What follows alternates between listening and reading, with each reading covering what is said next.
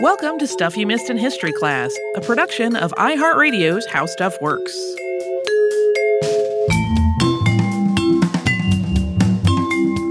Hello and welcome to the podcast. I'm Tracy B. Wilson. And I'm Holly Fry. In our recent episode about Paul Cuffey, we mentioned just really briefly that after King Philip's War, Indigenous men in New England were enslaved and sent to the Caribbean. And that felt like a pretty big thing to just drop into an episode without explaining it more, especially since we have only really mentioned King Philip's War in passing on the show. It came up as part of the context in our episodes on Bacon's Rebellion. Also, way back in 2015, it was part of the context for our show on the Sham Battle and the Cohico Massacre, which we're going to have as a Saturday classic soon for folks who haven't heard that. King Philip's War was an armed conflict primarily between English colonists and indigenous nations in what's now New England, although there were also some indigenous peoples who were allied with the colonists. And it took place primarily between 1675 and 1676. In terms of per capita deaths, it's been described as the deadliest war in U.S. history, and it had a massive ongoing collection of ramifications for indigenous people and for the colonists in and around New England. Sometimes it's called the First Indian War, but that name and King Philip's War are both misnomers, and we will be talking about that as we go along. So to set up some context, Plymouth Colony was the first permanent British settlement in New England, established after about 100 people arrived aboard the Mayflower in 1620. About 40 of the people aboard the Mayflower were Puritans. These were members of a religious reform movement that believed that the Church of England was corrupt and retained too many Catholic influences after the Protestant Reformation. Other English colonies followed that one. This included the Massachusetts Bay Colony, established in 1629 and named after the indigenous Massachusetts nation living in the area. Roger Williams founded Rhode Island Colony in 1636 after being banished from Massachusetts. The Connecticut Colony was established the same year, with its name coming from an Algonquin word meaning beside the Long Tidal River. Throughout this whole time, between 1630 and 1640, thousands more people migrated to North America from Britain, many of them Puritans who believed that this so-called New World was theirs by divine decree.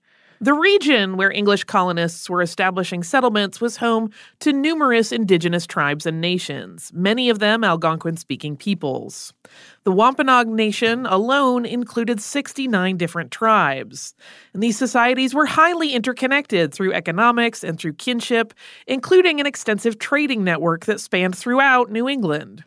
The colonists became part of and influenced this network as they brought different trade goods, including firearms, to this whole system. English colonization of North America required colonists to get land, or at least the rights to use the land, from the local indigenous people. And especially in the earlier decades of colonization, a lot of these land deeds read a lot more like treaties than straightforward purchase agreements. In a lot of cases, the colonist was given the right to use the land, but the deed also included some kind of provisions for an indigenous family or community to keep living on or using that land in some way. Deeds also often included some kind of lifetime payment on the part of the colonist, something along the lines of a bushel of corn. This was similar to what indigenous families were expected to contribute to their own communities. So, from the indigenous point of view, English colonists were becoming part of their interconnected community that was already made up of lots of different nations and peoples. The colonists were gaining access to the land, but also contributing to the community with the goods that the land produced. But from the English point of view, it was more like they were buying the land outright and continuing to have some kind of payment long term with this bushel of corn or something similar every year. And this disparity on how each side understood this was complicated by the fact that very few people in the colonies were fluent in both English and an Algonquin language. In most cases, the negotiating parties might speak some of one another's language, but not fluently. This gives me a brief flashback to Thomas Harriot and his visit to the Americas under Sir Walter Raleigh and how he put some of these ideas in motion that led to all of these problems going forward. On top of having fundamentally different ways of understanding these transactions, English colonists also wanted access to more and more land as their population grew, and as the first generation of English children born in North America reached adulthood. It was expected that firstborn sons would inherit land from their fathers. These firstborn sons thought of this inheritance as their birthright and something that was exclusively theirs, not something that they shared with their indigenous neighbors. So, because of this need to get more and more land, negotiations for the land and the deeds that came out of those negotiations became increasingly exploitive and absolute in terms of the rights that the English people were getting. More and more of the deeds were signed under duress. This included things like the English taking someone captive and refusing to release them until they had signed their land over. A lot of these deeds included no more provisions about the indigenous people's continued use of the land, and then that led to disputes within indigenous communities as people, especially women, realized that the land that they had been cultivating or living on had been sold without their involvement and with no provision made for them. It also wasn't just people who were encroaching onto indigenous land as this situation progressed. Colonists introduced a lot of domesticated livestock to North America, including cattle and pigs. Colonists fenced their own crops and then allowed their livestock to roam and graze freely. Much of the plant life in grazing land back in Britain was well adapted to being eaten and stomped on by grazing livestock, and then having the seeds of those plants propagated through dung. The plants in North America were not adapted in the same way. As the colonists' animals encroached onto indigenous land, they tore up that land, and they were incredibly destructive to cultivated crops.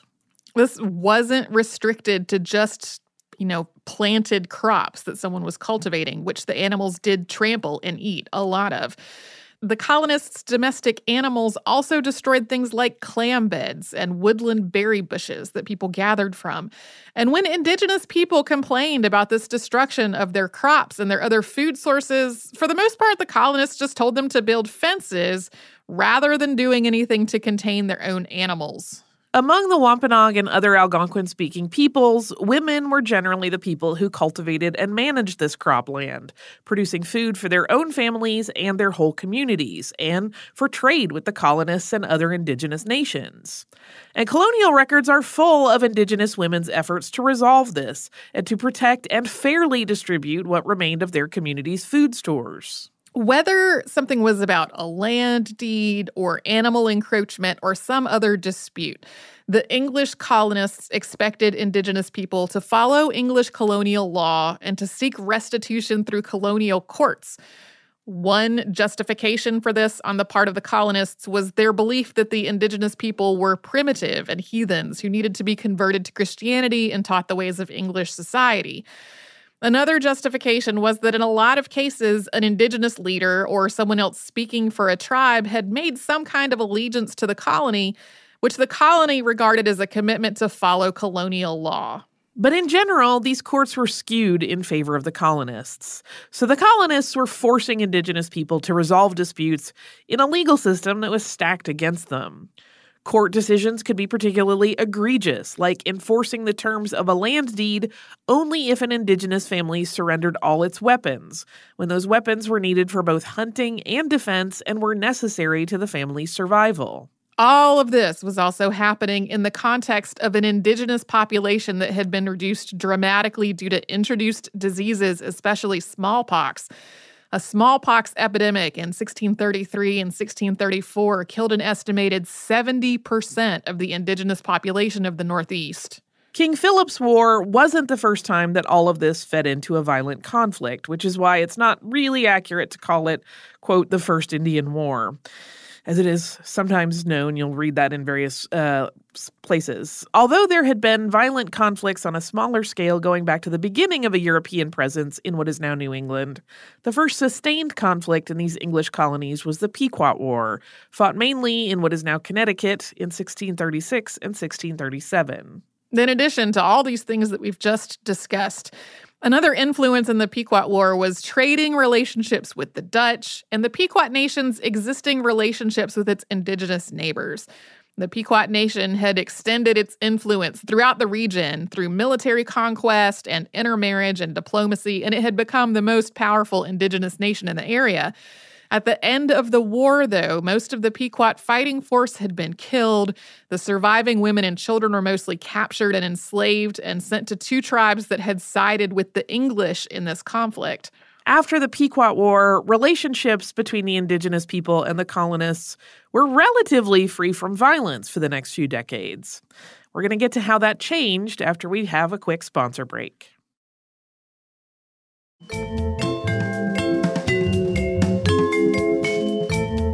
The King Philip of King Philip's War was Metacom, also known as Metacomet or Pometacom. These kinds of name changes were really common among the Wampanoag. He was the sachem or leader of the Pokanoket Wampanoag, and the name King Philip came from the English colonists. They basically gave him a name after Philip of Macedon. Metacom's father was Osamequin, also known as the Massasoit sachem or Great Sachem. You'll often see him called Massasoit as though that was his name, but that is really a title. He was the intertribal leader of the Wampanoag Nation when the Mayflower arrived in 1620. He signed a treaty with the colonists and maintained relatively peaceful relations with them. He was present at the meal that has become commemorated as the first Thanksgiving. Yeah, that colonists basically survived with the help of Osamequin and the rest of the Wampanoag. Osamequin died in 1661, and his son Wemsuda became sachem. English colonists called Wemsuda Alexander after Alexander the Great, but he died suddenly in 1662. The English had arrested him under suspicion that he was planning some kind of uprising with the Narragansett people, something there was not actually any evidence for, and he had suddenly become very ill while he was imprisoned. A lot was suspicious about this. English authorities also maintained that Wamsuda had been ordered to appear in court over this suspicion, but that he hadn't shown up and authorities had to go bring him in. But there is absolutely no court documentation to back that up. Many of the Wampanoag, including Metacom, believed that Wamsuda had been poisoned. And then Metacom was also summoned before the court, also on suspicion of plotting against the English. In this case, what the colony interpreted as signs of an uprising was probably just a traditional spring festival. Combined with everything that we talked about before the break, this really eroded the last of the goodwill that Osamequin had maintained with the colony. Although all the people that we have just mentioned were men, women were also a critical part of the Wampanoag leadership and in diplomatic relationships with the colony. In particular, Metacom's sister-in-law, Weetamoo, was heavily involved in the events leading up to and during King Philip's War. She was a Sonksquaw, or a squaw sachem, which was a role English colonists often described as queen. It was a role that was on equal footing with a sachem and held by a woman, but this wasn't a position that she had because of her marriage to Wamsuda. It predated that marriage, and it continued after his death in 1662. Yeah, the colonists referred to the sachems and the squaw sachems as like kings and queens. But the leadership structure was really a lot more about leading and about diplomacy than it was about being a ruler with like authoritative ordering right over people. Right. They were trying to fit it into the European model of monarchy, which it was not. Yeah. So all the factors that we talked about before the break led to the start of King Philip's War, but its immediate precursor was the death of a man known as John Sassamon. Sassamon was an indigenous man whose parents had died in an epidemic, and he was raised in a praying town. These were communities that were established by Puritans for the purpose of converting indigenous people to Christianity and encouraging them to live under English law and following English customs. So the indigenous people that were living in these praying towns were people who converted to Christianity and were adopting an English colonial lifestyle. Sassamon also attended Harvard for a time before the Indian college there was formally established. Sassamon had worked as an interpreter for the English before becoming one of Metacom's secretaries. And his motivations and actions in all of this really are not clear. There is some suggestion that the English sent him to spy on Metacom. And in late 1674, he reportedly told authorities in Plymouth that Metacom was planning an uprising. The colonial government doesn't seem to have taken this warning seriously. And then sometime in early 1675, Sassamon's friends reported that he was missing. After a search, his body was found under the ice in Assawampset Pond in what's now southeastern Massachusetts. Forensics was really not an established discipline at this point. But apart from that, there wasn't much of an examination of Sassamon's body at all. A witness came forward and said that he had seen 3 of Metacom's counselors murder Sassamon and throw his body into the lake. Authorities had concluded that it had been because Metacom really was planning an uprising and that he'd ordered Sassamon to be killed for betraying him to the English. However, there really was not any evidence for any of this. And there are also a couple of complicating factors. The witness that testified to all of this also owed a gambling debt to one of the counselors that he implicated in the crime. And Assawampset Pond was at the heart of a land dispute involving many of these same people. So it's possible that he was killed and it was something that was ordered because of this whole warning that there was an uprising being planned. It's also possible that he was killed and it was something related to this land dispute, or he might have just drowned. It's totally unclear. Colonial authorities brought the 3 counselors involved to trial. To create the appearance of fairness, they assembled a jury that included 6 Indigenous men and 12 colonists. But the trial itself was still pretty shoddy. This one witness's testimony was really the only thing connecting Metacom's counselors to Sassamon's death, which may or may not have even been a murder. As Tracy said, could have been an accident. The evidence presented at court included a report that when Sassamon's body was brought to Metacom's counselor Tobias, that the corpse started bleeding and that was evidence of Tobias's guilt. The 3 counselors were found guilty and sentenced to be hanged on June 8th of 1675. 2 of them were executed on that day. The 3rd was given a reprieve after the rope broke, and then he said that he had seen the other 2 men commit this crime but hadn't participated in it or intervened. By the end of June, though, he had also been executed by firing squad. Regardless of whether Metacom really had been planning some kind of action against the colonists, violence began shortly after these hangings. In early June, several English farms were burned, apparently in retaliation. Then on June 23rd, a colonist in Swansea fatally shot a Wampanoag man while defending his farm from a Wampanoag raid. The next day, in retaliation for that death, a Wampanoag party killed 7 colonists in Swansea, which is generally marked as the start of King Philip's War. So, if you go read articles about this, you'll often see it described as this series of events that started with the death of John Sassamon, with the trial and the execution leading to this escalating back and forth that tipped into an all-out war. But at the same time, a few weeks before the trial even happened, which was a month before these 7 colonists were killed in Swansea, Wiedemoo had been talking to colonial authorities about her fears that the Wampanoag were going to face persecution by the English. So tensions had clearly been increasing before this trial even began. There was heavy fighting in what is now Massachusetts, Rhode Island, Connecticut, and Maine over the next 6 months. Many of the area's indigenous nations formed an alliance with the Wampanoag. The Mohegans allied with the colonists, as did many of the indigenous people who had converted to Christianity and were living in praying towns. Some, including the Narragansett, tried to stay neutral. At first, colonial forces fared really poorly in the fighting. A lot of them were new recruits to the militia. They really did not have a lot of training, and the training that they did have was really geared toward the style of fighting that was used in Europe. Meanwhile, the indigenous forces' tactics were more like what we might describe as guerrilla warfare today. They were a very highly mobile fighting force with marksmen and snipers and just superior knowledge of the terrain. As this was happening, English authorities viewed indigenous people in general with increasing suspicion. This included people who had converted to Christianity and were living in praying towns. One example was James Printer, who was Nipmuc but had been raised in an English household and educated at Harvard Indian College. In August of 1675, he was captured and accused of participating in a raid, when he had actually been in church at that time. Similarly, between 30 and 40 indigenous people were arrested and imprisoned in Cambridge for burning down a haystack that belonged to a man named Amos Richardson, even though Richardson himself insisted that none of them were the culprits. On September 18th, an indigenous force ambushed an English convoy that was trying to remove what was left of the harvest from the town of Deerfield. Deerfield had been abandoned in the wake of the fighting. At least 60 people from the convoy were killed in what came to be known as the Battle of Bloody Brook or the Bloody Brook Massacre. In October of 1675, the Narragansett signed a treaty of neutrality with the Massachusetts Bay Colony. Once they had signed, colonial authorities demanded that they surrender Wampanoag and other refugees who were being sheltered in Narragansett territory.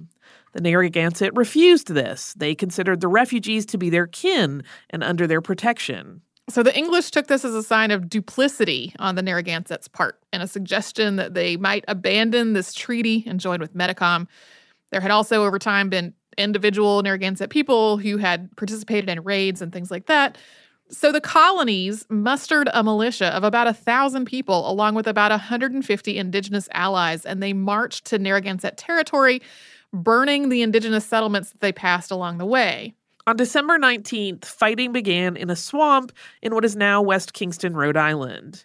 This became known as the Great Swamp Fight or the Great Swamp Massacre, with the violence stretching into December 20th. At first, the Narragansett were able to drive the English force back, but after the English regrouped and reinforcements arrived, they took the main Narragansett fort, burning it down with people, mostly elders, women, and children, still inside. At least 70 people were killed among the colonial force, with the Indigenous death toll much harder to estimate. It was at least 150 people, but it may have been hundreds more. This was really a turning point in the war, so we're going to take a quick sponsor break before we move on.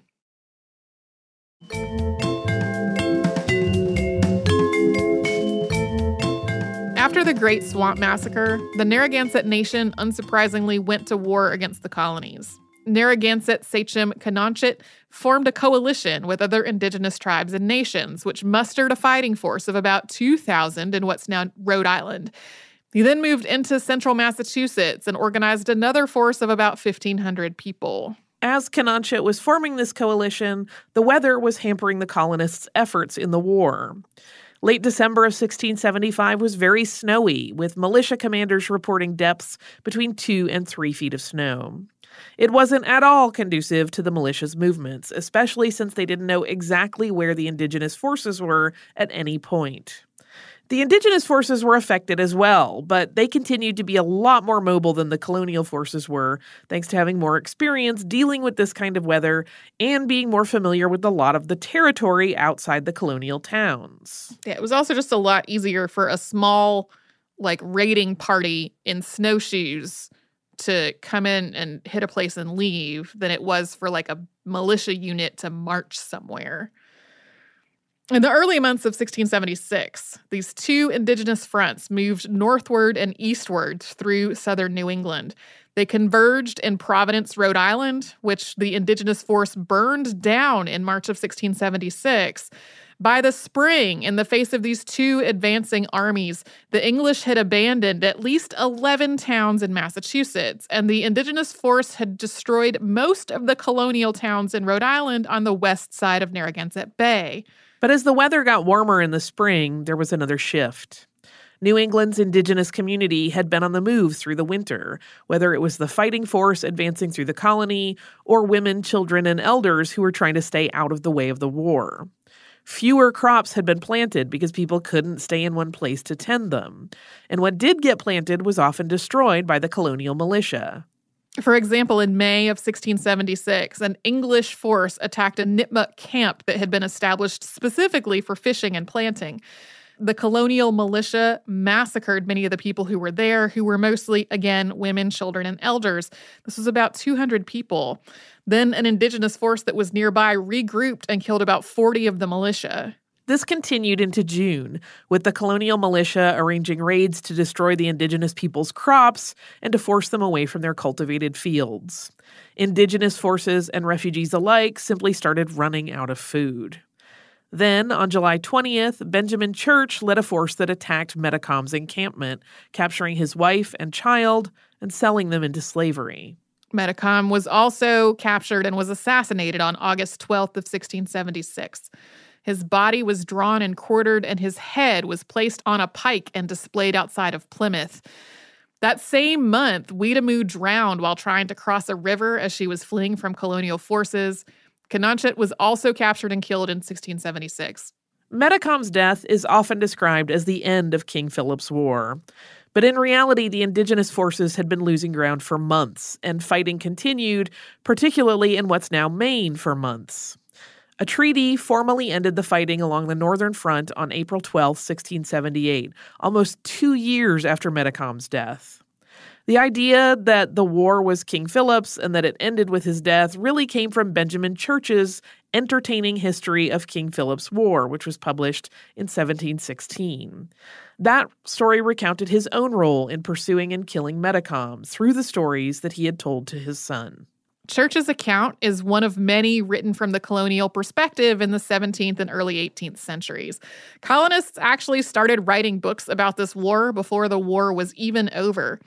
Increase Mather published A Brief History of the War with the Indians in New England in 1676, and William Hubbard published A Narrative of the Trouble with the Indians in New England in 1677. We also have Mary Rowlandson's A Narrative of the Captivity and Restoration of Mrs. Mary Rowlandson, which was published in 1682. Rowlandson and her children were taken captive after a raid on Lancaster. One of her children was injured and died shortly afterward, and Rowland and her surviving children spent almost 3 months as captives.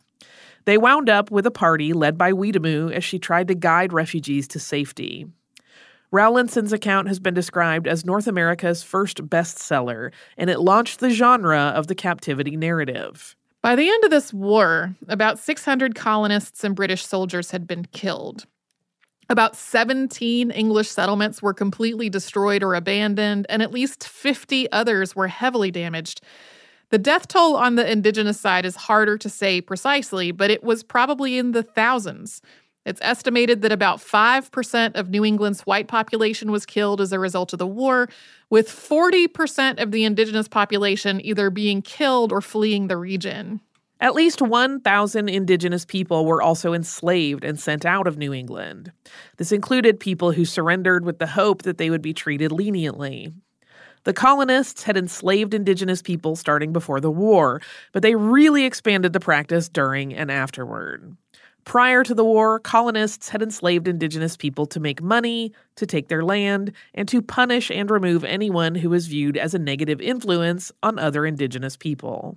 During and after King Philip's War, most of the enslaved Indigenous men were sent to Barbados or to other British territory in the Caribbean. But a few were sent to other places as well. Enslaved Indigenous women and children were often forced to work in British households and businesses in North America. And in some cases, this enslavement became hereditary, with children who were born to enslaved Indigenous women being claimed as the property of the households where these women were being forced to work. English attitudes toward the Indigenous people became much harsher in the wake of the war. The colonies passed prohibitions on selling weapons to Indigenous people, and that was later expanded to selling anything to them. The colonies also organized patrols to police Indigenous communities and their movements. In May of 1766, Massachusetts ordered that all Indigenous people in the colony's territory had to live in one of 4 praying towns. Further laws were passed in the early 18th century, often with laws targeting the Indigenous population being looped into laws that were related to enslaved Africans. As for the colonists, the British government dispatched Edward Randolph to investigate the causes of the war and to assess the damage. He reported that the colonists generally believed that it had been divine punishment for their own sinfulness. After he made this report, the English colonies in New England lost a lot of their autonomy. They became part of the Dominion of New England, which was placed under the control of New York Governor Edmund Andros. Of the hundreds of Indigenous tribes and nations in New England before and during King Philip's War, only a few remain today. In terms of nations that have come up in today's episode, there's the Mohegan tribe of Indians of Connecticut, the Narragansett Indian tribe of Rhode Island, and in Massachusetts, the Mashpee Wampanoag and the Wampanoag tribe of Gayhead, Aquina. Of course, there are also tribes that still exist but don't have federal recognition. The Nipmuc Nation is recognized by the Commonwealth of Massachusetts, but not by the federal government. Yeah, and there are also tribes that exist and are not recognized by any state or government body. There are a lot of books about King Philip's War, and they all offer their own interpretation of what happened and why, and this includes a lot of books written within the last few decades. And that understanding is going to continue to evolve. In terms of the Wampanoag perspective in particular, the Wampanoag adopted reading and writing from the colonists in the 17th century, but the Wampanoag language was nearly lost in the centuries that followed. That has changed recently thanks to the work of Jessie Littledoe Baird, who was awarded a MacArthur grant for her efforts to revive the Wampanoag language in 2010. So as more people become fluent in Wampanoag, that's going to open another avenue of research for historians. I read a lot of resources for this show, but the book that I read was Our Beloved Kin, A New History of King Philip's War by Lisa Brooks. That is not so much, if you're thinking of a book about a war in history, it's not a book that's like this happened and then this happened and then this happened. It is more looking at all the factors of the war from different angles, including like close readings of different land deeds and letters and captivity narratives and all of that stuff. It is really interesting and is a lot more about the Wampanoag perspective and other Indigenous perspectives than some of the other books that are out there. Folks are interested in that. It also has a really fascinating companion website that is full of maps and pictures and all kinds of other stuff. So I feel like the point about the revival of the Wampanoag language and that opening a new avenue of research is either something that was in that book or something in one of the other things that I read as I was researching this. Do you also have a little bit of listener mail to read? I do. It's a correction. Sometimes we make mistakes and it's like, oh, I didn't know that. That's an error I made. Sometimes we make mistakes and I did know that, and that's extra embarrassing. And that's what happened this time. This is a letter from Mark, and Mark is one of a few people that wrote to us about this. Mark says, "Hi, Holly and Tracy. I recently discovered your podcast, and I'm so very glad I did. Fascinating topics coupled with your fun and fetching presentation styles have made it my favorite podcast for my early morning 60 minutes commute to work. I was listening to a recent Six Impossible episodes show and heard you mention the impeachment of Nixon. I'm sure a lot of listeners have already reached out about this, but just a reminder that Nixon was not impeached. He was threatened with impeachment, but resigned before suffering through what appeared to be an inevitable end. I know you two like to be accurate, so there it is. Keep it coming. We are listening. Cheers." Mark, thank you, Mark, and the others who have written to us or tweeted at us or Facebook commented at us about this. To recap, the impeachment process of Richard Nixon had started. There had been months of impeachment hearings and investigations, and the House Judiciary Committee had approved articles of impeachment on 3 different charges. That happened in late July of 1974.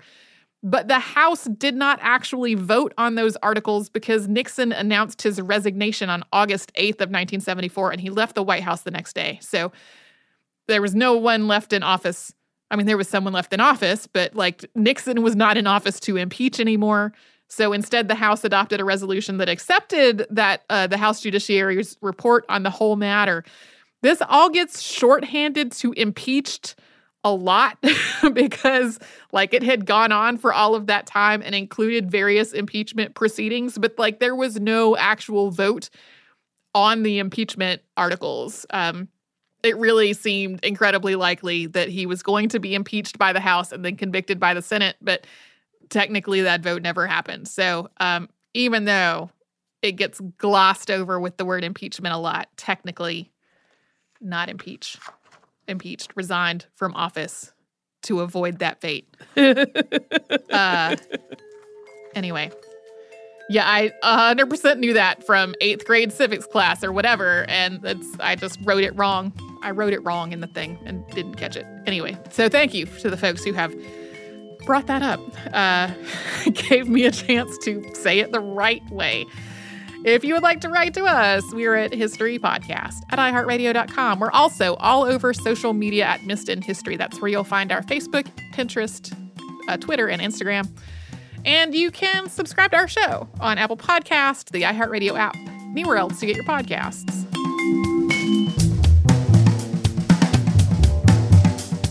Stuff You Missed in History Class is a production of iHeartRadio's How Stuff Works. For more podcasts from iHeartRadio, visit the iHeartRadio app, Apple Podcasts, or wherever you listen to your favorite shows.